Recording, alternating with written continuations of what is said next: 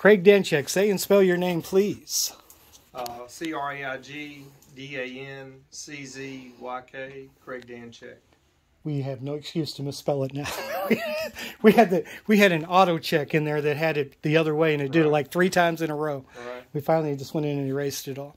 So, how long have you been with the Vicksburg Fire Department? It's 26 and a half years. I hired on May 10th, 1995. It was a group of 17. I was one of 17, and really good group.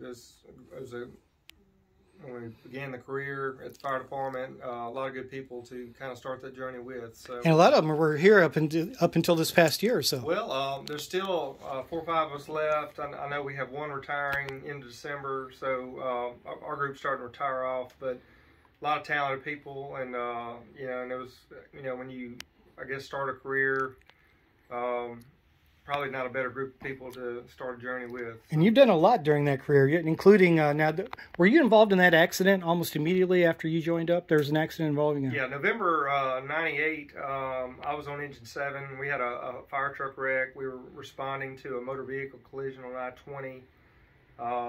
It was a Sunday morning. The roads were a little wet. It was kind of drizzling, and basically the truck was fishtailing, and then we went off the bridge on the North Frontage Road between Washington Street and the little theater, and we actually had a 5-story drop. It's 51-foot fall, and it was a miracle. It was 3 of us on the truck. I was one of 3, and we all should have been killed in the wreck. And I had on my seatbelt and my gear. I came out a little better than the other 2. And the captain was Lee Griffin. That was actually his last call. He did go to surgery and retired. And then James Montgomery, it was actually his last shift as a lieutenant. He was getting promoted to captain, and he was in surgery as well. Later returned at the rank of captain. I was beat up, but I was not broken, so to speak. And I was the most fortunate of the 3. How old were you on that day? I was 25. I've been on the job about 3.5 years, and it was just a miracle. So, but you survived, and then you went on to that. You did some pretty extraordinary stuff, including becoming a smoke diver. Yeah. When I joined the fire department, I think individually you have to set some goals, and at the time, when you go to the fire academy, that had the smoke diver plaques on the wall, and as you're going to lunchroom, they kind of line the walls, so it always kind of gets your attention. And then I'd noticed we hadn't had a smoke diver in many years, and then they also had a new program called CARS, which was Certified Advanced Rescue Specialist, and the Vicksburg had never sent anybody to that. And then one of the prerequisites was the smoke diver class. So I had kind of set a 10-year goal, and I was like, in 10 years I'd like to do the CARS program, and then somewhere in between I got to get the smoke diver. And then in 2001 I got smoke diver, finished it, and then I think fall of that year I went to the CARS program, and then other people followed. So it was kind of like, hey, I did this training. If Danczyk can do it, I can do it too. Well, maybe so, and but that. Sometimes it's like that. Sometimes training can be contagious. You see people that take a class, and it's like, hey, I want to do that. And I know, like, fire investigators, one of those. We've had people that are fire investigators, and people like, hey, I want to be a fire investigator. Or, dive rescue. Sometimes people are like, hey, I'd like to be on the dive team. What do I need to do? And you've done all those things. I mean, you've been on the dive team. You did the smoke diver. You did the CARS program. So every position that is in the fire department, you at one time or another worked. I have, like I said, I came on with no skills. When I joined, the 17 of us, I think the prerequisites then were like 1 semester of college. So we were kind of the college group. Some had military in college. I had an associate's degree, and so, but I came on with no fire service skills. So during that time, the city of Vicksburg and the Vicksburg Fire Department, paid for training, sent me to class, and even though it's a team in the fire service, I mean, we do everything as a team. I mean, whether it's a team of 2 or 3 or more, there's still a lot of individual training. I mean, when you go to EMT school, if you go to the fire academy for class, it's still your test, your grade, your score. And again, the fire department has sent me to a lot of different training during my career, and I've been fortunate. And during that time, I got to work at the ranks of lieutenant captain, battalion chief, deputy chief, fire chief. So, and since you've been chief, you've also been very strong about making sure the people that you work with are trained. Yes, I've always been an advocate of training. I do believe that you can't train enough. I mean, I know during COVID it's been a challenge getting some of the training in, but yes, I mean we have been a very proactive department. I've been in administration 7 years. One of the goals I had was our fire rating, and some of the fire rating, your training counts, your manpower counts, your equipment counts, and if you do all these things well, you score better. And I think when I became a deputy chief in December of 14, I got the opportunity to develop a long-term plan. The mayor signed off on that in 2015, and we've kind of stayed the course with the long-term plan, and we've been able to not so much go down the list, but we've checked off these boxes on the list of needs, and the positive results was we lowered our fire rating. So that was a big deal because we went from a class 5 rating to a class 4. And that translates into people saving money. Yes, so we, with our manpower, our equipment, our coverage, our training, and our record keeping, our fire prevention, our 911, all these things, our water supply, all these things go into the score. We lowered our fire rating, and we actually even got some of our points towards the next rating. So the goal was to lower it. We did. I really believe we can do that one more time. We just need to put a few more pieces in place, and it's probably going to take 2 or 3 or 4 years to do that. But when I talk to people about Craig Danchek, they say early on you were probably the most studious firefighter they ever saw, that you were in the books, you learned everything you could learn. Well, I did take advantage of training, and I know other people did as well, but when I graduated high school, I think I was on the honor roll like 3 semesters, and I look back and I was like, I could have done more. I was really kind of like, you could have done more than that. When I got to college, I really tried harder. I had about a 3.5 average when I was in college, and where'd you go to school? I went to Hines Community College, and I started working on some bachelor level courses through Mississippi State about the time I came on the fire department. So I didn't really finish my bachelor's degree, but I started a new career. I was a young parent, and it was kind of just a point in my life where you were at that fork in the road, and I had a really nice opportunity to join the fire department. I did that, and it's been good to me. But I did. I really tried to take advantage of training opportunities. When you first joined up, who did you look to? Who was the firefighter you saw that you said, no, I want to be like him? Well, or her? There was a lot of people that I would say I've never looked at one person and just said, I want to be just like you, but there was a lot of people that had a lot of positive attributes that I recognized, like, hey, you do this well, or you do this well, and I would like to do some of that, or I would like to, work on my game or work on my skill set, and then do better, do more.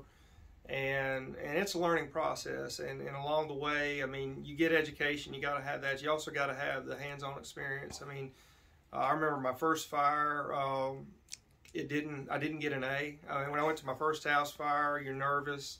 Some things happened that were not typical. So, it's just like, you look back at that, it's like, I didn't do well at my first fire, but I was brand new, I was green, I didn't have a lot of experience, but when you get to your 500th fire, you get to your 1,000th fire, and you've been exposed to it more, you're more familiar with it, you're more comfortable with it. And then along the way, if you can just pass on hands-on experience and guide people in training or encourage people to take promotional guiding people in training, at this point, you've been there for 27 years. Almost 27 years.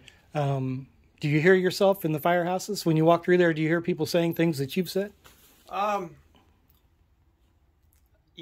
think the Vicksburg, we're an old fire department, so it's been around a long time, and there was people here before I started, and there's going to be people after I leave, and And I think we have a really diverse workforce. I mean, we have a lot of men and women, young and old, different skill sets. You know, so you have people that are new, that are inexperienced. You're trying to get them the basic skills, and hopefully they take it further. And then you have people on the other side of the spectrum where maybe they've been here 30 years, they're at retirement, and they're still contributing. You know, and a lot of those people, maybe they're captains, battalion chiefs, things like that, lieutenants, and they're valuable employees, and the longer they stay, the better we are as an organization, because you know, you don't lose your experience, and everybody's different. So like I'm an EMT, I'm not a paramedic. You know, that's kind of one of those things that during my career I probably wish I'd gotten my paramedic, but 26 years ago they didn't really have the paramedic program like we have now. So I know we're strongly encouraging people to, you know, get your EMT, get your paramedic, get them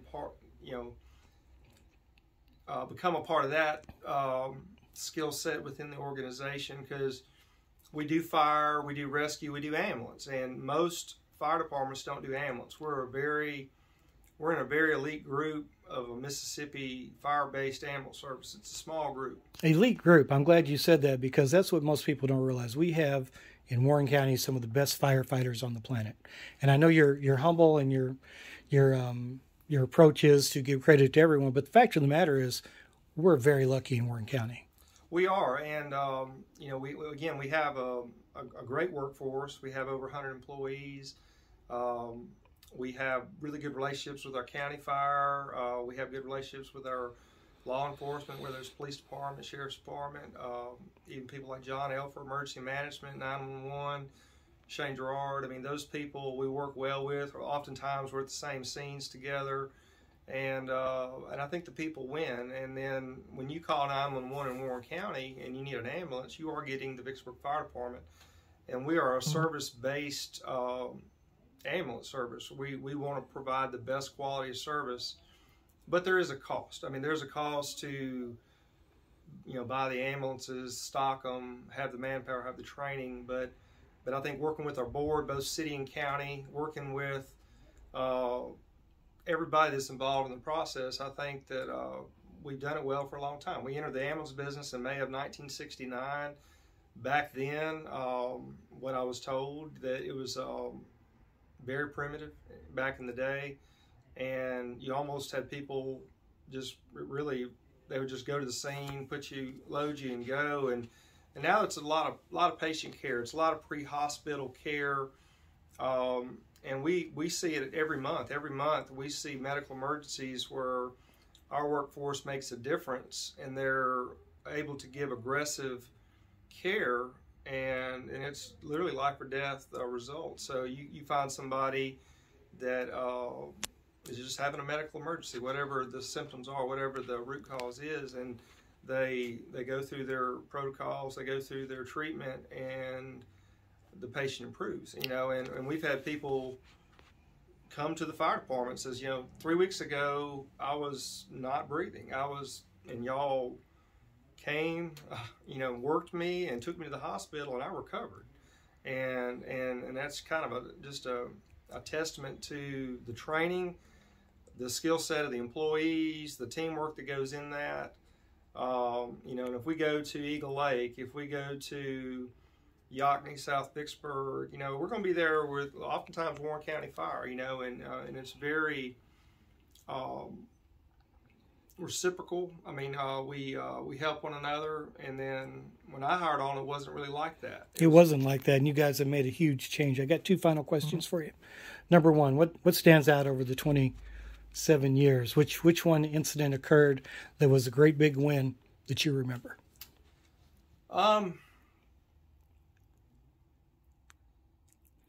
There's several things that I've experienced personally that were, you know, you don't see very often. Obviously, the fire truck wreck, 98, most people don't experience that, and there should have been 3 funerals. So that's one that really stands out. I know we had a tugboat fire in 96. It was 98. It was 1998. It was a 96-foot vessel, and it had been burning about 12 hours. I know Wesley Whitaker, who's a lieutenant with us, he was there with me, and other people, and that was probably one of the hottest fires I've ever fought. So I remember that fire as far as the training you get, and then you get up and close and personal with that, and it's more than you ever experienced. And that was one of those moments where, like, wow, this is harder than I ever imagined it would be, and you just have to kind of grind and get through it. I know I was on duty during 9/11. I was actually at Station 6 on Cherry Street, so I got to see the fire service turn, that during the 9/11 events, the fire service was kind of put on the stage, and that changed everything. So we've really seen a lot of changes in the last 20 years in the fire service. A lot of them were positive, especially with the training aspect, and just a heightened awareness of terrorist type events, whether they're foreign or domestic. So we are seeing that. And personally, that I've enjoyed kind of every chapter of the fire department. So, when I made lieutenant, I was excited. When I made captain, I was excited. When I got my EMT, I was excited. And even just talking with some people yesterday on duty, that even 19 and a half years of shift work, that there's a lot of relationships, there's a lot of camaraderie between the calls, that it's just kind of experiences of a lifetime, where you have an opportunity just to work with people, and it could be just having fun at the station, cooking dinner, watching a TV show, or it could be, hey, we're at a wreck on the side of the road and it's difficult, cars overturned, patient care is needed, and it's difficult, And that's part of being a firefighter, that I think most everyone gets. It's fun. There's a fun aspect of it. You get to put out fires and break stuff.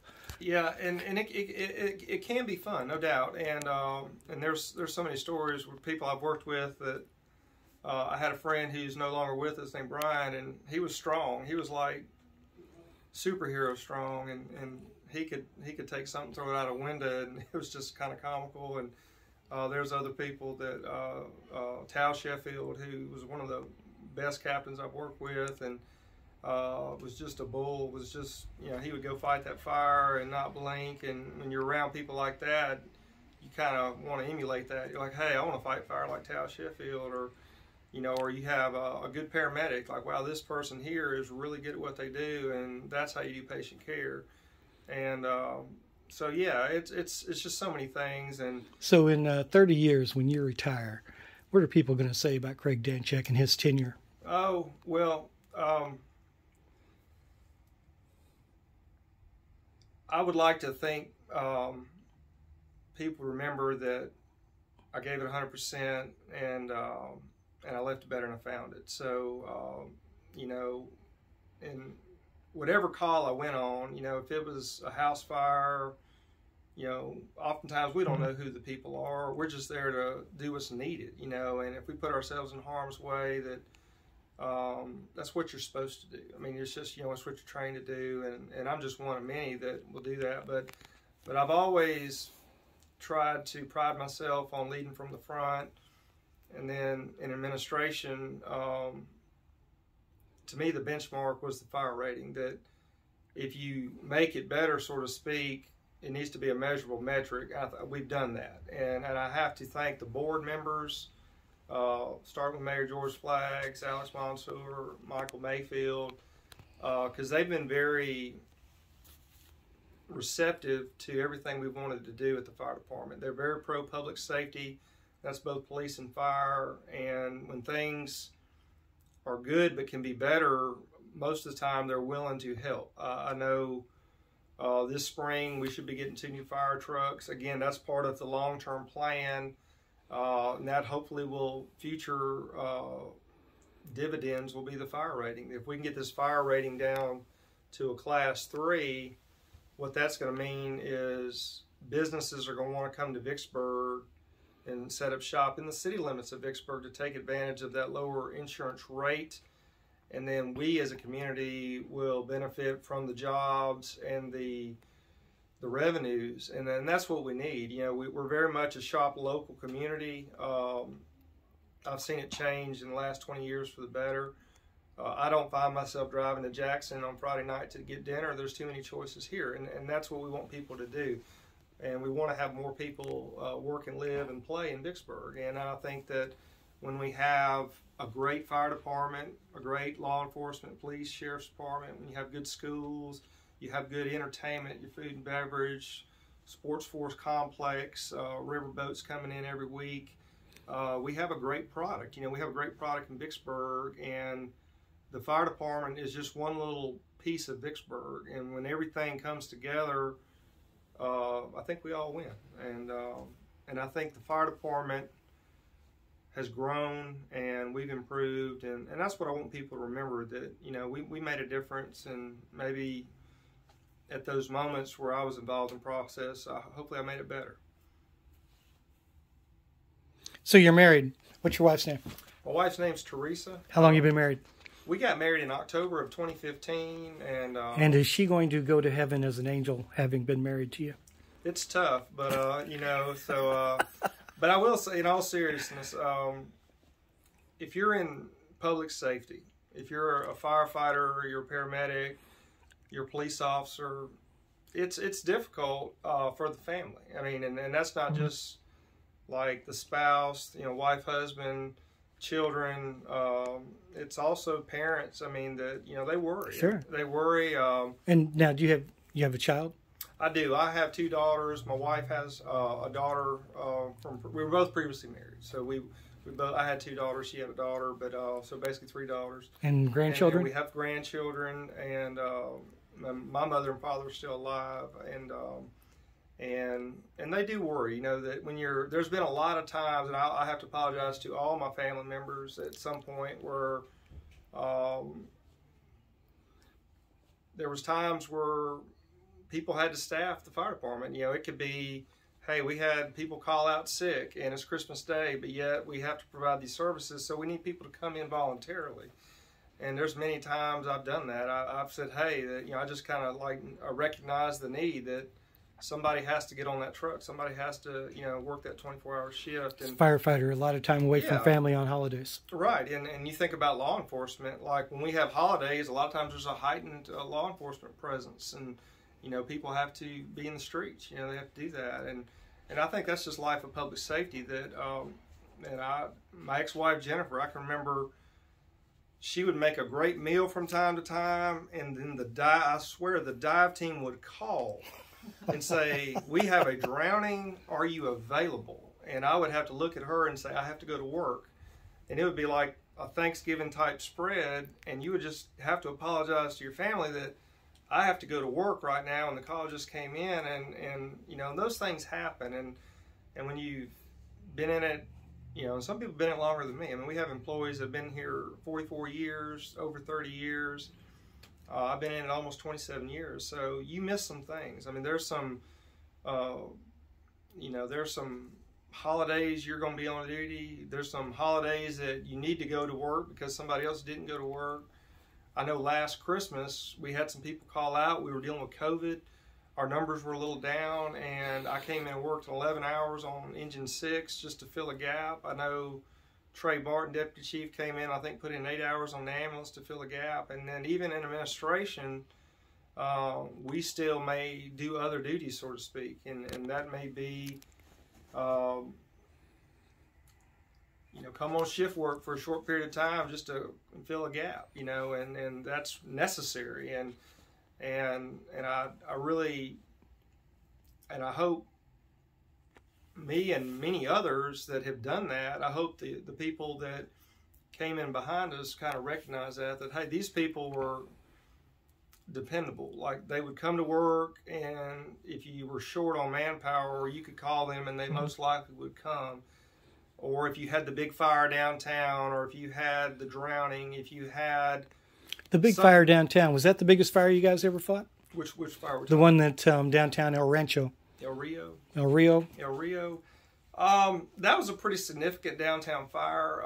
I wouldn't rank it as high as some others, but again, Vicksburg's an old town, and when you have an old town, you have older buildings. When you have older buildings, there is a higher percentage of fires. It just is, and sometimes you have these older buildings. There's a lot of wood. There's a lot of old electrical. There's a lot of things that may not be in code anymore. And good luck cutting this down to 4 minutes or so. But let me ask you, what was the big fire? One of the biggest fires I went to was Rouse Rubber. I would say Rouse Rubber, and I was actually working overtime. I was at Central as a lieutenant on Ladder 14. The incident happened, and as I looked south from Central Fire Station, it looked like an F5 tornado set down in South Vicksburg. I could see the plume from Central Fire Station, and I remember I was working overtime. My captain was Bendel White, and I looked at my captain. I was like, "Are we going?" And he said, "We haven't been dispatched." And we were basically the second alarm. So they dispatched the first 3 fire trucks, battalion chiefs. Yes, it was bad. People died. And then later we came in, off-duty people came in, and that was a big fire. And, when was that? And 03, 02. I should know that off the top of my head, but I know that was a long day, and there was fatalities, there was critical injuries, and we even had spot fires for weeks after. I mean, because there was just so much material, you know. And to this day, I mean, that site is still it's kind of a shell of what it was. But those are things that happen. I mean, just when you have fires, there's a lot of unknowns. I mean, we don't know if the roof's going to come down. We don't know if there's going to be some kind of ignition, you know. And at Rouse Rubber, it was fine dust. You had rubber ground down into almost like a talcum powder consistency, and it was flammable. And they had ignition, and then we get the call and we come to the scene. But so totally changing gears. In your off time, do you wait for particles of dust to hit your vehicle before you clean it, or do you do it before the dust hits? Well, I'm a car lover. I've always have been. Motorcycles, cars, and I just, to me, it's just kind of something American that I enjoy driving. I enjoy driving, and I also have pride ownership. So something that's relaxing to me is I go for a drive. And I think in Mississippi, when you have places like the Natchez Trace and Natchez Trace Parkway, which are really great places to just kind of unwind. And it could be Saturday afternoon, and maybe you got your convertible, you have your motorcycle, and you go for a little drive with the sun shining on you, and it's just enjoyable. How many vehicles have you owned? Quite a bit. I think I've had 21 Harley Davidsons. I've had 8 Trans Ams. I've had 2 Corvettes, but sometimes I try to find interesting vehicles, and I may keep them for a period of time, and then they become somebody else's treasure, and I find me a new project or a new kind of something to tinker on. But I've always enjoyed cars and motorcycles. And so what's your favorite ride right now? Today, if you went to get in a vehicle, which one? I've never had the rear engine Corvette. That's kind of something I'd really love to have, but everybody else wants them too, and they're kind of pricey. So, but it's funny because I have an 05 Escalade right now, a 2005 Escalade, and it puts a smile on my face driving it, and it's nothing really unique, but I do. When the vehicle market calms down, I really would like to get a new pickup truck. But you know, but I enjoy vehicles, and I enjoy going for little rides. That's fun. It's good American fun. What else we need to talk about? Well, again, I've been blessed to had a great career at the fire department. Once upon a time, I'd set a 30-year goal. I said I came on at 22 years of age, and I had this number like 52. I said I'm gonna work till I'm 52, and you know, that was kind of my plan, so to speak. But I've really enjoyed the fire department. It's been a wonderful experience, and there's been so many people I've got to interact with, and you know, and I'm just gonna have a lot of, and I tell people if it ended tomorrow, there would be a lot of people to thank, because, you know, I know the mayor makes a joke, if you see a turtle on a fence post, just know it didn't get there by itself. And I think that's pretty much true with anybody in the fire service, that people guided us, people gave us opportunity, and it may be going back to Joe Leviza and where Vicksburg was during the 90s, and we're on this casino boom, and the fire department's growing, and then that's a job opportunity for me. And then I come on with 16 other teammates and Chief Doris Sprouse, and you kind of give an opportunity. But I've enjoyed my time at the fire department, and I've enjoyed working in every capacity I've been given the opportunity.